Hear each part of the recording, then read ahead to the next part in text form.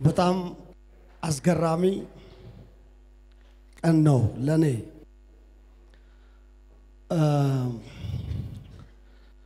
ክርስቲያን ቤት ወንጌላዊ ቤት ተወልጄ ነው ያደግኩት ፓስተር ነኝ ዛሬ ጌታን የተቀበልኩበት ቀን መሰለኝ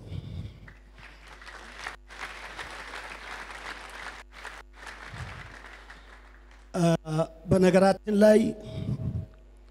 የሐዋርያው የእስራኤል አገልግሎት 2 ዓመት ሙሉ ኢትዮጵያ ውስጥ ከሚቃወሙ ተቃዋሚ ፓስተሮች አንዱ እኔ ነኝ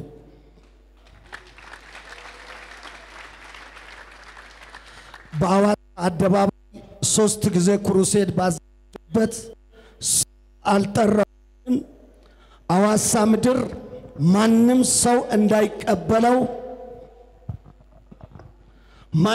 ሰው እንዳይቀበለው በአዋሳ አደባባይ ላይ ሰብኬያለሁ ከዛ ባሻገር 2 አዲስ አበባ 2 አዳራሽ አምልኮ አዳራሽ አለኝ አዋሳ አንድ አምልኮ አዳራሽ አለኝ ሶስቱም ላይ ማንም ሰው ወደሱ አገልግሎት እንዳይሄድ አውጃለሁ 2 ዓመት ሙሉ ተቃዋሚ ነበርኩ ፍጹም የክርስቶስ ደቀ መዝሙር አይደለም ብዬ ተቃውሚያለሁ ምክንያቱም ለነገራችሁ ነው አንተዋወቅም አላውቀውም አያቀኝም ለምን እንደሚቃወም አላቀም አንዳንድ ጊዜ አገልጋይ ሆነን ፓስተር ሆነን መሪ ሆነን ለቤተ ክርስቲያን የቀናን እየመሰለን ለወንጌል ለእግዚአብሔር መንግስት የቀናን እየመሰልን የብዙ ሰዎችን ህይወት እናበላሻለን እውነቴ ነው ምላችሁ አላውቀውም አያቀኝም አንድም ቀን አብረው ቁጭ ብዬ አውርቼ አላቀም አንድ ከተማ ነው የተቀባ ነው የወላይታ ልጆች ነን ግን አላቀውም እኔ ረጅም ጊዜ አገልጋይ ነኝ ኦል ኢትዮጵያ ያረጋግጥኩበት የለም ግን ስነሳ እኛ ካየነው ጥበብ ከእግዚአብሔር መገለጥ እኛ ከተገለጠልን የሚለይ ለየት ያለ ዳይሜንሽን ይዞ ስለመጣ ለቤተ ክርስቲያን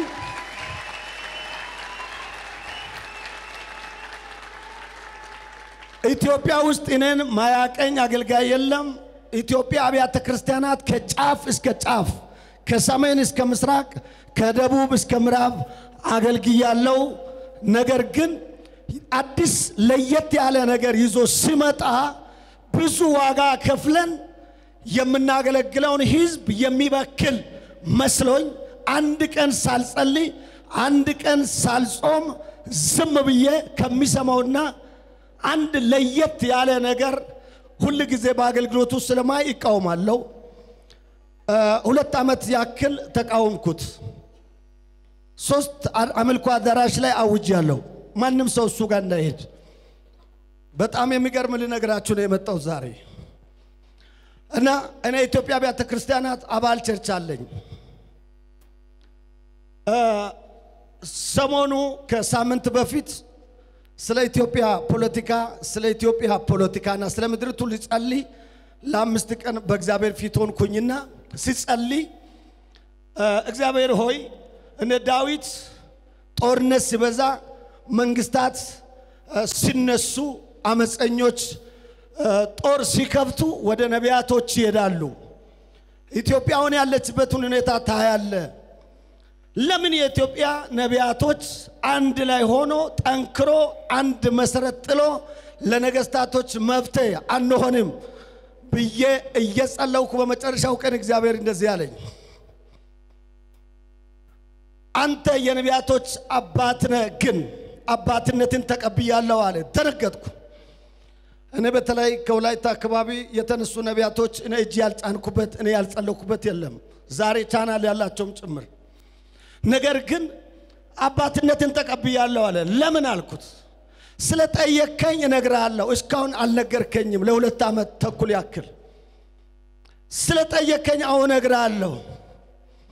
አንተ እኔ እንደዚህ ብያለሁ ቻናል ያላቸው በተለይ የደቡብ አገልጋዮች ነቢያቶችን ሁሉ ሊሰበስብ ዝግጅት አረኩኝ በዚህ ጸሎት ላይ አንድ ላይ ተያይዘን ለመንግስት ለምድርቱ ለኢትዮጵያ መፍትሄ እንሁን በሚል አንድ ላይ ምሳ ግብዣ አዘጋጅቼ ሊመክራቸው ሊገስጻቸው አንድ ላይ እንያያዝ ለማለት እየጸለይኩ ነው። እኔ ከሐዋርያው እስራኤል ውጪ ሌላ ሰው ተቃውሞ ያላቀም የሚገርም ነገር ልነግራችሁ ሌላ ነብይ ተቃውሞ ያላቀም ከዛ እግዚአብሔር ስም አለኝ ልጄን በአደባባይ ላይ ተቃውሟል በአደባባይ ላይ ታሪኩን አገልግሎቱን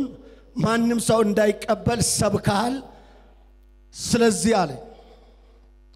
በሱ ፊት ወርቀህ ይቅርታ ጠይቀህ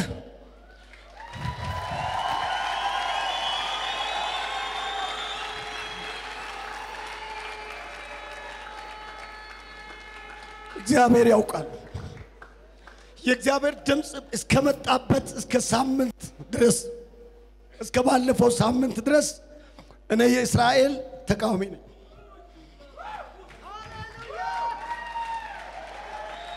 አዋሳ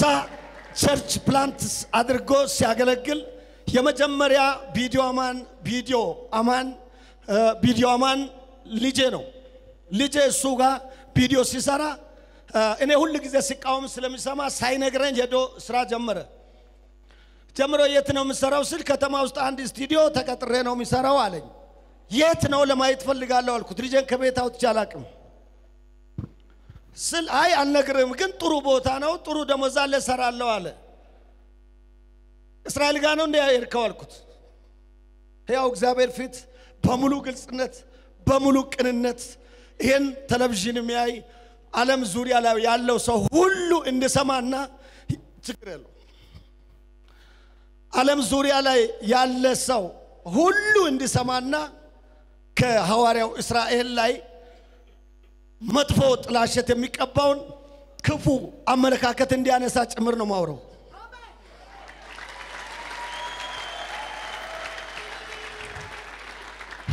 እና እንደዚህ አልኩኝ ሐዋርያው እስራኤል ጋር ማነው እስራኤል ነው ማለት ነው ሐዋርያ አይደለም ነብይ አይደለም እና እስራኤል ጋር ነው የምትሰራው አልኩት አዎ አለ እንግዲህ ስም አልኩት ከዛሬ ቀን ጀምሮ አንተ ከዛ ይዘህ የምታመጣው ገንዘብ አስራት እንኳን ብትከፍል ለቤተ ክርስቲያን መርገም ይሁን አንተ ደግሞ ልጅ አይደለም ከዛሬ ጀምሮ ስለዚህ ማየት አልፈልግም አልኩት 15 ቀን ከልጄ ጋር ተኮራርፈን ተለያየን እንደ ሴት ልጅ ጉንጭን ስሞ የሚወጣውን ልጅ 15 ቀን አጣሁት በሐዋርያው እስራኤል ምክንያት ሁለተኛው ልጄ በጣም በጥበብ የተካነ ነው አዲስ አበባ ላይ ዲዛይነር ነው የታወቀ ነው ሶስተኛዬ ማለት ነው ኢየሱስ ሶስተኛ ማለት ነው የትልቁን ጥግ ይዞ ከኔ ጋር ክርክር ጀመረ አንተ ስሙን አልፈልግም እኔ ያደኩበት ቸርች ሁላችሁም ታውቃላችሁ ያሳደገን ቸርች የደቡብ ልጆች አንተ እንዲህ አይነት ቤተ እምነት ውስጥ ስላደክ አሁን የሚመጡ በልዩ ዳይሜንሽን የሚያገለግሉ አገልጋዮችን ትቃወማለህ ስለዚህ አንተ የምትለው ብቻ ልክ ነው አንተ ካልክ እኔ አንተን ወንጌል አልወርስም አለኝ ልጄ እንግዲህ ዛሬ ማውራት ስላለብኝ ሁለት ልጆችን ይዤ ቁጭ አልኩኝ አዋሳ ማለት ነው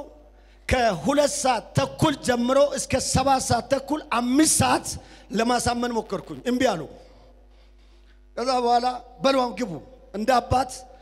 እድል ሰጣችሁ ግቡ አሁን ብዬ ተቆጣቸውና ገባው ልጄ በጣም ስለምወደኝና ስለሚያከብረኝ ደሞዙን ሳይቀበል ትቶ መጣ አልሰራም ብሎ አንተ የተቆጣበት ቦታ እኔ አልሰራም ብሎ ተመልሶ መጣ እኔ ተቃውሞዬን ቀጠልኩ እዛ በኋላ አሁን እንደነገርኳችሁ ከሳምንት በፊት እየጸለይኩ ልጄን እስራኤልን ስለተቃወምክ አደባባይም ስለተቃወምክ በግልም ስለተቃወምክ በሱ ፊት ተንበርክከ በአደባባይም በግልም ይቅርታ ካልጠየቅ በስተቀር የትውልድ አባት አትሆንም ደግሞ አገልግሎትም እኔ ስለ ነብይ ማውራት አልፈልግም እኔ የዛሬ 16 ዓመት ነብይ ነኝ እጅ ያልጫንኩበት ያልጸለይኩለት አሜሪካ አውሮፓ ያልገባ የለም እኔ ግን ተቆልፌ ነው ምኖረው ምክንያቱም አንዳንድ ጊዜ ያልተረዳነውን ዝም ብሎ ህጋዊነት ህግን በማስከበር አመለካከት መሄድ ምን ያህል በረከት እንደሚይዝ ልነግራችሁ ፈልጋለሁ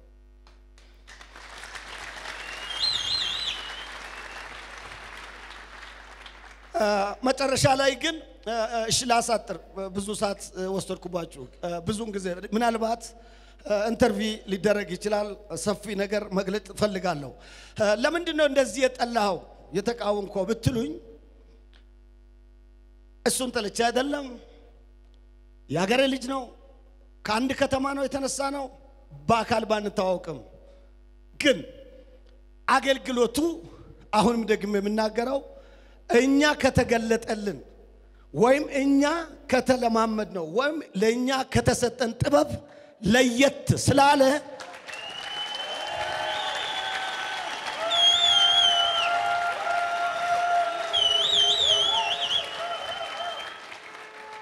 ይሄን ስናገር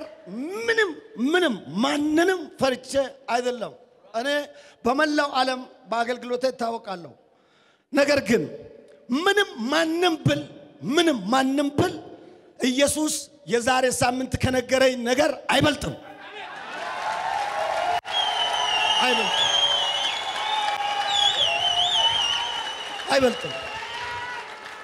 እዚህ ውስጥ አጥብቄ ሲቃወም ከነበሩ መኪና ውስጥ እዚህ ጋር እንድትይታች ያለው የሁምቦ ቸርቻቸው አጥቢያ አገልጋይ ነች መኪና ውስጥ እየተቃወምኩ ሻይ ቤት ካፌ ውስጥ እየተቃወምኩ የሰማች ይው ባካል አለች ፍጹም እኔ አልቀበለው ማልኩ የእስራኤል ልጅ ነኝ ስትል እኔ አልቀበለው እሱ ደቀ መዝሙር አይደለም ብያለሁ ይሄ እርግጠኛ ነኝ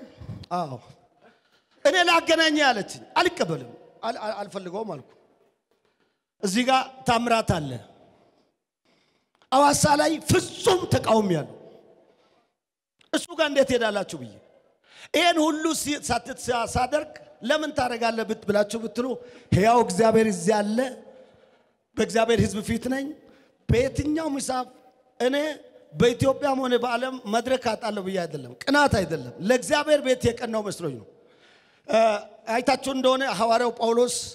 ወደ አገልግሎት ሲመጣ ሐዋርያት ሁሉ ይቃወሙት ነበር ከይፋ ማለት ጴጥሮስ ተቃዋሚው ነበር ያዕቆብ ተቃዋሚው ነበር ዮሐንስ ተቃዋሚው ነበር እንዳውም ሐናንያ የተባለ ሰው ከክርስቶስ ጋር ተከራከረ እንዴት ተቀበለዋለህ ብሎ እንዴት ተቀበለዋለህ ክፉ ሰው ነው ስለሱ ብዙ ሰዎች ነግረውናል ደማስቆ ላይ ነው ኢየሩሳሌም ላይ ምን ሰራ እንደነበረ ያንተን ቅዱሳንን ሲቃወም ሲያሳስር የነበረ ክፉ ሰው እንደሆነ ሰምቻለሁ አትቀበለው አለው ኢየሱስን ከኢየሱስ ጋር ተከራከሩ ማለት ነው ሐናንያ ኢየሱስ ግን ምንድነው ያለው መሰላችሁ ሚገርም ቃል ልንገራችሁ ኢየሱስ ግን ምንድነው ያለው በአይዛብም ፊት በእስራኤልም ፊት በነገስታትም ፊት ስሜን የሚሸከም ለኔ የተመረጠ ምርጥ ዕቃ ነው አለው ዋው አይውላችሁ ይሄንን ምርጥ ዕቃ ሐናንያ አትቀበለው ብሎ በኢየሱስ ላይ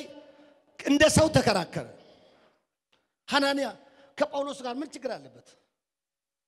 ሐዋርያት ከጳውሎስ ጋር ምን ችግር አለባቸው ለቤተ ክርስቲያን የተጠነቀቁ እየመሰላቸው በዚህ አጋጣሚ በዚህ ቴሌቪዥን በኢትዮጵያ የትኛውም አይነት መሪነትና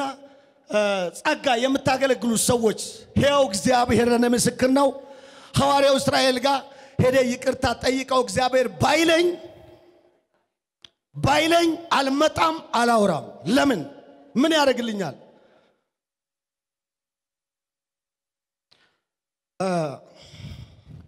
እኛ 200 ብር 100 ብር ትራንስፖርት እየተሰጠን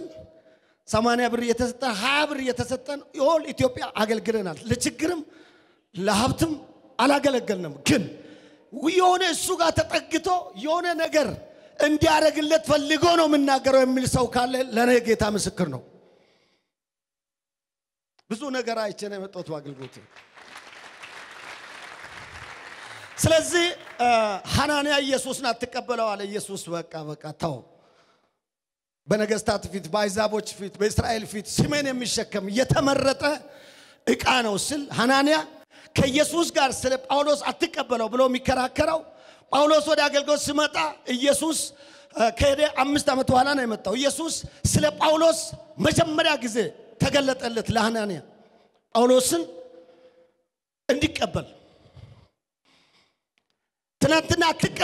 አትቀበል ኢየሱስን ይል የነበረው ኢየሱስ ሲነግረው ሄደና ወንድሜ ሐናንያ ኢየሱስ ይፈልጋል አለው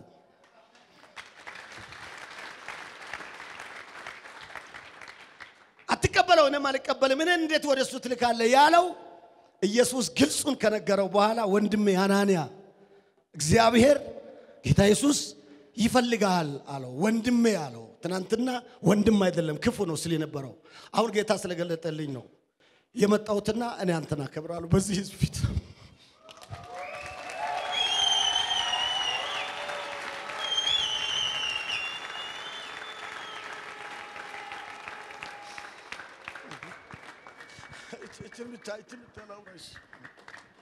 ሌላ ስለ ሐዋርያው ስለ ይዲዲያን እንድንለው ነበር ሐዋርያው ይዲዲያ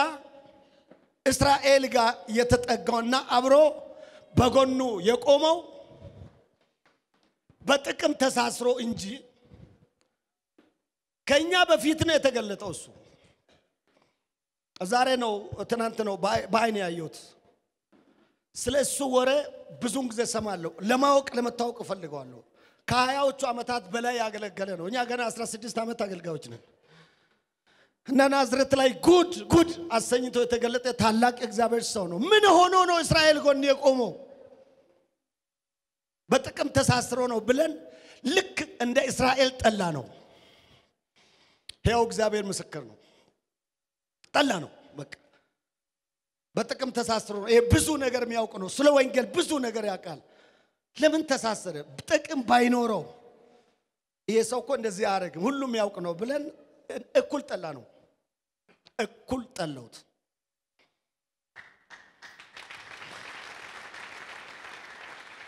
እና ሶሪ ለማለት ፈልጋለሁ የእግዚአብሔር ሰው አንተ ታላቅ የእግዚአብሔር ሰው ነህ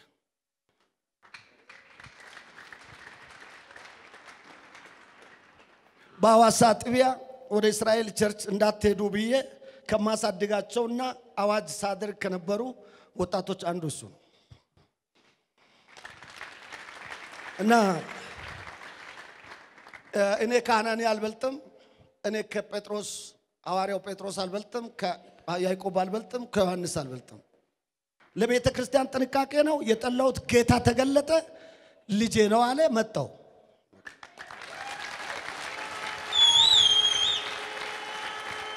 እቺኛን መጨረሻ ልንገራችሁ ምንድነው እኔ ሐዋርያ እስራኤልን ጥላቻ የሱን አገልግሎት ተቃውሞ ከጀመርኩ በኋላ እውነቴ ነው የምላችሁ ይሄን በያው በእግዚአብሔር ፊት ነው ማወራው ቅዱሳን የእግዚአብሔር ሰዎች ስለሆናችሁ እግዚአብሔር መምታት ጀመረ እኔን አላወኩም ይሄን ደግሞ የዛሬ ሳምንት ነው የነገረኝ 3 አዳራሽ አምልኮ አዳራሽ አለ አስገራሚ ትንብት አስገራሚ የእግዚአብሔር ቃል የሚገልጥ አስገራሚ 70-80 ሺህ ህዝብ ፊት ቆመ ተጽኖ ፈጥሬ ማገለግል በየስታዲየሙ ኢትዮጵያ ውስጥ ያለፍኩ አገልጋይ ነኝ ግን 3ቱ አዳራሽ በአሁኑ ሰዓት ተዘግቷል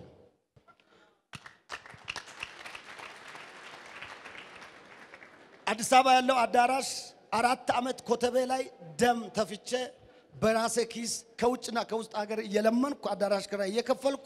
ያገለገልኩት ቸርች 4 ዓመት የመራውት ቸርች ተዘግቷል ሐዋሳ ላይ ያለው አዳራሽ ከ300 በላይ ቆርቆሮ ራሴ ሜዳውን ተከራይቼ የሰራውት አዳራሽ ተዘግቷል እዚህ መብራት ኃይል ገርጂ መብራት ኃይል አንደኛው ሶስተኛው አምልኮ አዳራሽ ነበር ተዘግቷል ጸጋለኝ አው መቸም መላው ዓለም ስልክ እየደወለ የማገለግል አገልጋይ ነኝ ትንብት ማመጣ ነኝ ነቢያትን ማልጠላም ግን ይሄንን ሰው የጠላውት እግዚአብሔር ነግሮኝ ሳይሆን ለየት ብሎ ስለመጣ ምናልባት ህዝቡን ሚበክል ይሁን በመል ነበር ግን እኔ ሳሎን አዋቂው ኢየሱስ ስለነበረ የሚበክል ሳይሆን የምወልድ ነው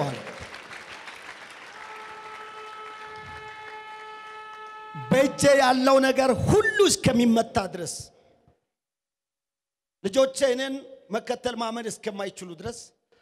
ብዙ ነገር ላይ ደረስኩኝ መጨረሻ እችን ከሳምንት በፊት እግዚአብሔርን ስጠይቅ እግዚአብሔር አረጋግጦ ስነግረኝ እንግዲህ ጌታ ከተናገረ ማን ሊቃወም ይችላል ማን ሊቃወም ይችላል ስለዚህ ልጆችን በማለዳ ሰበሰብኳቸው ሁሉ ትልቆች ናቸው ሁለቱም ሲኒማቶግራፊ ነው የተማሩት ኤዲቲንግ ቪዲዮማን ኤዲተር ቴምፕሌት የሚያወርዱ እዚህ ኢትዮጵያ ውስጥ ካሉ ቻናሎች አንደኛውን ቻናል እንዲያርጎ ያዙ የኔ ሁለት ልጆች ናቸው ሶስተኛውም ከ3 ወር በኋላ ትመረቃለች በዛ ሙያ ግን ሁሉ ጊዜ ስለሱ አገልግሎት ስለሚቃወም ጧት ተነስቼ እንዴት ላሳም ባለቤትን አሳምንጃታለሁ ኦሬዲ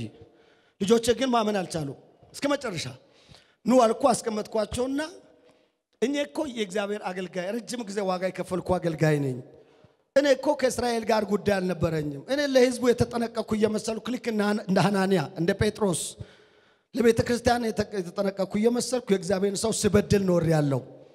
ስለዚህ አሁን ጌታ እንደዚህ አለኝ ስል ትንሹ ልጅ ዲዛይነር ነው ያልኩት እውነቴ ነው እግዚአብሔር ተናገረ ያለ አዎ አልኩት እውነቴ ነው አለ አዎ አልኩ እውነቴ ሶስት ተጠየቀኝ ምክንያቱም እንደው እየቀለደ ነው አሁንም ስለ እሱ ሊያነሳ ነው ብሎ ነው ያሰበውና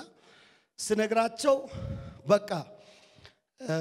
አንተ እዛ ሄደ ስትመሰክር እኔ ማይክ ይዛለሁ አለ ምክንያቱም መጀመሪያ ከሱ ጋር ያባረርኩት ልጄ አንተ ሄደ እዛ ስትመሰክር እኔ ማይክ ይዝልሃለሁ ካንተ ጋር ሄዳለሁ አለ ዛሬ ቀረጻ አዲስ አበባ ውስጥ ስለነበረ ቀረ እና አሁንም ደግሜ በህዝብ ፊት አንተን በእግዚአብሔርና በእግዚአብሔር ህዝብ ፊት ይቅርታ ጠይቃለሁ ሁለተኛ ጴጥሮስ ምዕራፍ 3 ላይ እንደምል ቃል አለ ጳውሎስ የተናገረው እግዚአብሔር እንደጠራኝ ጴጥሮስና ያዕቆብ ዮሐንስ ካወቁ በኋላ አለ እግዚአብሔር እንደጠራኝ ካወቁ በኋላ አለ ሳይውቁ በፊት ይቃወሙ ነበር እግዚአብሔር እንደጠራኝ ባወቁ ጊዜ እነሱ ወደ ተገረዙት እኛ ወደ አይዛብ እንድንሄድ ለሌና ለባርናባስ ቀኝ እጃቸውን ሰጡ ነው ማለት ስለዚህ ሐዋርያው እስራኤል ያው እግዚአብሔር ምስክር ነው ምንም ሊባል እኔ እግዚአብሔር ነው የተናገረኝ ስለዚህ አንተ በእድሜ ልጅ ነህ በአገልግሎትም አንተን እግዚአብሔር ታላቅ አድርጎሃልና እኔ የራስን ራእይ አንተ ቀጥል ካልከም ቀጥላለሁ ከኔ ጋር ስራ ካልከም ሰራለሁ ገጠር ሂድ ካልከም ሄዳለሁ ከተማ ሂድ ካልከም ሄዳለሁ ካሁን በኋላ ይታዘዛል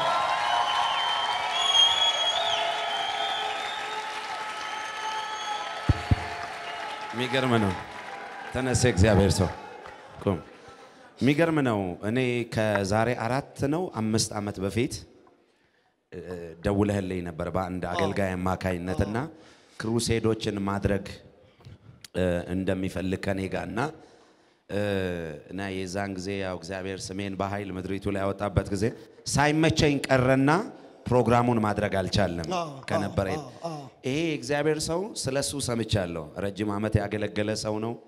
ብዙ የእግዚአብሔር ነገር የተገለጠበት ሰው ነው እኔ አሁን የሚገርም አንድ ነገር ልጠይቅ ነው ልክ እንዲሁ በኢትዮጵያ ያኔ ሳይገባቸው እኔን ብዙ ያሉኛሉ ማለት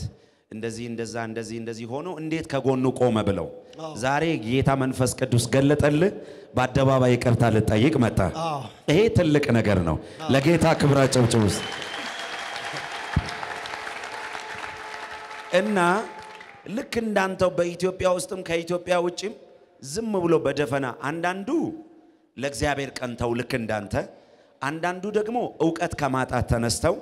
ዝም ብሎ የእግዚአብሔርን ነገር የእግዚአብሔርን ሰው የሚቃወሙ ሰዎች አሉ እንደው ስለነሱ ምን ትላለህ ምን ትላቸዋለህ በዚህ አጋጣሚ እሺ አሉ ውጭም ስልክ በውጭ ሀገር አብዛኛው የስልክ አገልግሎት ነው ኢትዮጵያ ከኢትዮጵያ ውጪ በስልክ አገልግሎት ሰጣቸዋለሁና አንዳንዶች ሐዋርያው እስራኤል ስልክ ስጠኝ ስሉ ዝም በል ብያቃለሁ አንዳንዶች ደግሞ ስለሱ ምን ትላላችሁ የቆያችሁ አገልጋዮች ብሎ ስሉኝ የእግዚአብሔር ደቀ መዝሙር አይደለም ብያውቃለሁ ብዙ ፓስተሮች ጋር ብዙ ነቢያቶች ጋር ቁጭ ብለን ስለሱ ውይይት አድርገናል ፌስቡክ ላይ ዩቲዩብ ላይ አገልግሎቱ እንዲመታ ተመካክረናል ስለዚህ ያረግነው አንደኛ አፖስቶል ይዲዲያ እንዳለው አንደኛ ለእግዚአብሔር ቤት የቀናን እየመሰለን ሁለተኛ ዕውቀት ከዕውቀት ጉድለት የተነሳ እንደ እኔ ፍጹም አደባባይ በግልም የተቃወማችሁ ሰዎች ሕያው እግዚአብሔር ምስክር ነው እኔ ሕያው ጌታ ምስክር ነው ተገልጦልኝ መጥቼ ይቅርታ ጠይቄያለሁ እናንተም ቤተክርስቲያን መሪ ብትሆኑ ፓስተሮች ብትሆኑ ሐዋርያት ብትሆኑ ወንጌላውያን ብትሆኑ አንዳንድ ጊዜ ሁሉ ነገር አይገለጥልንም ስለዚህ ሁሉ ነገር እንዲገለጥ ምን ማድረግ ያስፈልጋል ስለ አንድ ሰው ከመቃወም በፊት የነን ሲተት እዛ ላይ ለማውራት ፈልገው ከመቃወም በፊት ስለሱ 1 2 3 ቀን በእግዚአብሔር ፊት ይሄ ሰው ማን ነው ብሎ መጠየቅ እግዚአብሔርን ይሄ ትልቅ ዕውቀት ነው እኔ ያንን ባለማድረግ ነው ዕውቀት አልባ በመሆን ወንድሜንም ስሙንም አገልግሎቱንም ሳስመታ ይነበርኩ ስለዚህ አሁን ለዚህ ነቢያቶች ጉዳይና ለአገር ፖለቲካ መረጋጋት ጉዳይ የኢትዮጵያ ነቢያቶች ምላሽ ለመስጠት አንድ ላይ ሰብስቤ እንደ ታላቅ አባት ለመምከርና አብረን ለመጸለይ አንድ ትልቅ ኃይል ለመፍጠር በመጸልይበት በዚህ በመጠይቅበት ጥያቄ ላይ ነው ጌታ የተናገረኝ ባልጠይቅ እኔ እሱ እንደተቃወምኩ ነበር ሰማይ ሄደው ስለዚህ መጠየቅ ጥሩ ነው እግዚአብሔርን ከመጥላት ከመቃወም ባሻገር በእግዚአብሔር ፊት ማን ነው ብለን ብንጠይቅ እኔ ሰው የበላውን የጠጣውን እንኳን የመጣበትን የሚኖርበትን ጭምር የሚገልጥ ነብይ ነኝ ግን እግዚአብሔርን ስላልጠየቅኩ ስለ ወንድሜ ሳላቅ ባለማወቅ ተቃወምኩኝ እንደኔ ባለመጠየቅ ሲተት እየሰራችሁ ያላችሁ ይቅርታ ጠይቁት ጳውሎስ ኢየሱስን የሚመስል እስከዛሬ በመላው ዓለም ኢየሱስን የተካከ ጳውሎስ የሚበልጥ ነብይ አልተነሳም እሱ እንዳለው እኔ ኢየሱስ እንደመስል እናንተ ኢየሱስ እነን ምሰሉ እንዳለው ኢየሱስን የሚመስል አፉን ሞልቶ የተናገረው ታላቅ ሐዋርያ ይጠላ ነበር መጨረሻ ላይ ግን ለሐዋርያቶች ሁሉ ሞዴል ሆነ ስለዚህ እግዚአብሔር ወዶ ኋላ የመጣውን ሞዴል ቢያረግ ምን ችግር አለ አብረን ተያይዘን እጅ ሰተን ብንሰራ ስለዚህ በዚህ አጋጣሚ እንደኔ ጌታን ሳትጠይቁ የጠላችሁ የተቃወማችሁ ጌታን ጠይቁ ጌታ ሲናገራችሁ ስጋችሁን አዋርዳችሁ ይሄን ምንም አይጠቅም ስጋ ሰማይ ማይገባ ስጋ እኛን አደጋ ላይ ከመጥለን ስጋችን አዋርደን እግዚአብሔር ተናግሮኛል ብለን መተን ይቅርታ ብንጠይቅ አንደኛ ራሳችንን አድናለን ሁለተኛ እኛ ስንቃወም የሰሙ ህዝቦችን ነፃ እናወጣቸዋለን ይሄንን ግብዣ አደርጋለሁ አመሰግናለሁ